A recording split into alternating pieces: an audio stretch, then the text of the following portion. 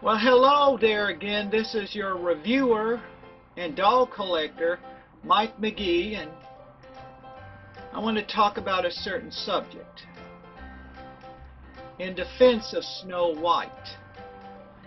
Poor Snow White and the Seven Dwarfs and Prince Charming.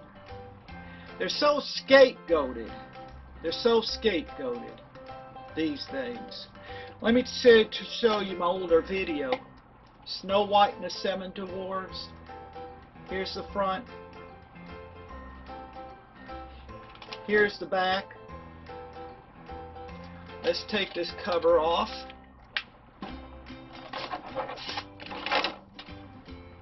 Here's Snow White. Here's the front again. And here's the back. And this is what it looks like.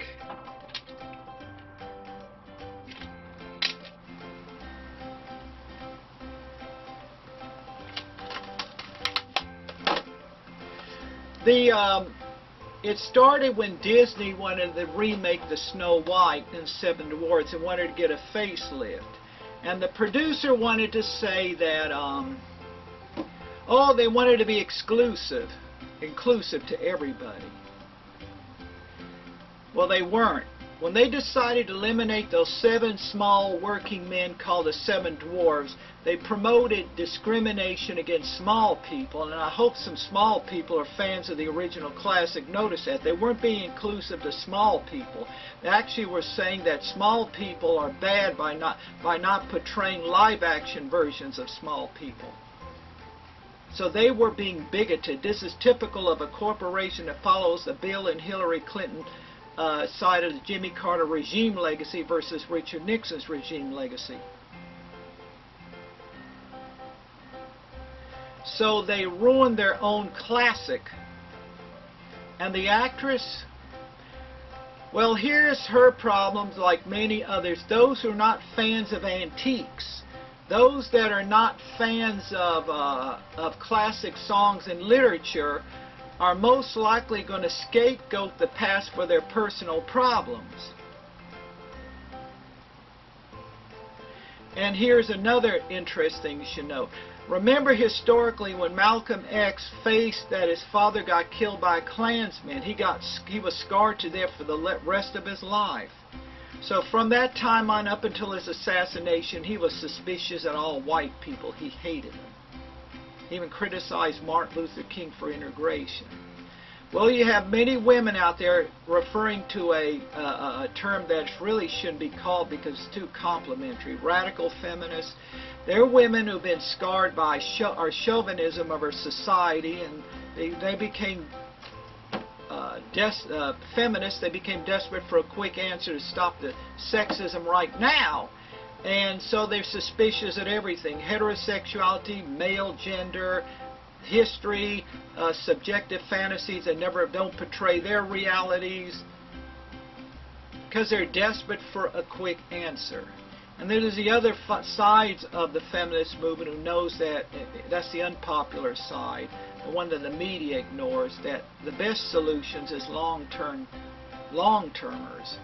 kicking the opponents out of the government against human rights, replacing it with the right people, enforcing the laws, not using censorship in the name of tolerance anymore, that self-esteem ideology, which is nothing but, in my opinion, superstition. And in other words, you don't hide in a safe space, you face your enemy. You have to if you want to win. But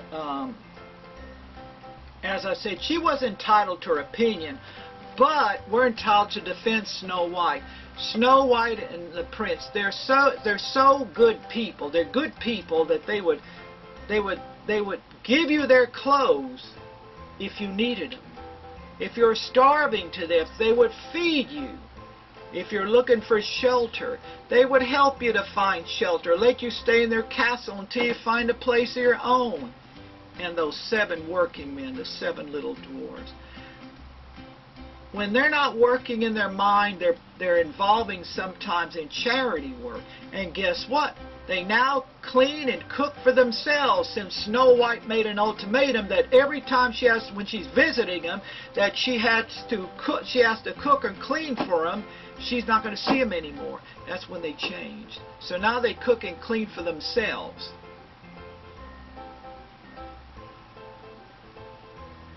There's nothing wrong with Snow White. There's nothing wrong with Little Prince. There's something wrong, Little Prince Charming. There's something wrong with the Queen. She's evil. She's a misogynist. She's a sexist. She's a chauvinist. But those women are in desperation for a quick answer to stop sexism right now. They're scarred because of bad experience. They don't trust. They don't trust history. They don't trust past classics. That is the suspicion. If you're remembering this, it's going to cause people to turn against women. But on the other side of feminism, the ones that use sex outside of one-on-one dating, marriage, monogamy, and child raising, they're sex positives. But you'd be surprised how many of them are also fans of sex and violence in fiction and art and film. But those are the ones that the media ignores. They like the ones that are desperate for a quick answer. They make quick draw. Yeah, they're feminists who like video games like Roblox Piggy, which if you don't stay away from Piggy, they're gonna kill you. Or how about the haunted McDonald's place, which you have to go at midnight to get hamburgers and shakes, and you got to avoid that mad McDonald's manager. But you'd be surprised how many see those games as the end of the world. But as I said before, I'm not going to see the movie for different reasons. First of all, I made a mistake seeing The Littlest Mermaid. That actress was very great, but she never put down the original Little Mermaid. She probably grew up with it. But anyway, I made a mistake in seeing it. You see, when Disney refused to reissue Song of the South in the name of tolerance, I said I'd never see a Disney film again until they reissue it sometimes. And also they underpay and underbenefit their workers. And their CEOs gets too much money, and they're hoarding the Fox legacy, and they're messed up Popeye Doyle, and they're going to mess up Richard Widmark and No Way Out probably. And they're going to stop putting out physical media, and they're going to hoard Fox physical. They need to have the common decency to sell it to somebody equivalent to Turner that would take care of Fox's legacy and distribute the movies the way they were meant to be, uncut. Popeye Doyle is no saint, nor is Richard Widmark's character. He's a psycho racist. But anyway, they're hoarding. Good God, they even refuse to offer Bob Furmanek of the 3D Archives a license to restore Gorilla at Large in 3D for Polaroid and anaglyph versions. Aren't you glad that they restored another Fox film, the film with Rhonda Fleming, Inferno? God, if they waited till Disney, it'd still be 2D. They're being selfish. They're being very, very selfish.